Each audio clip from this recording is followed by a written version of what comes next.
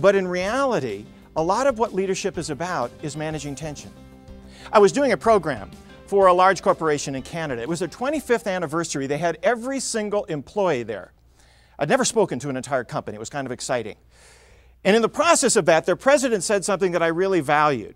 He said, every improvement is the result of change. Not every change is an improvement. The past has tremendous value. It always will have value, but it can't have an automatic veto. We've got to take the best from the past that still works and be open to anything that will allow us to be better. You see, how many of you have people in your organizations who love change?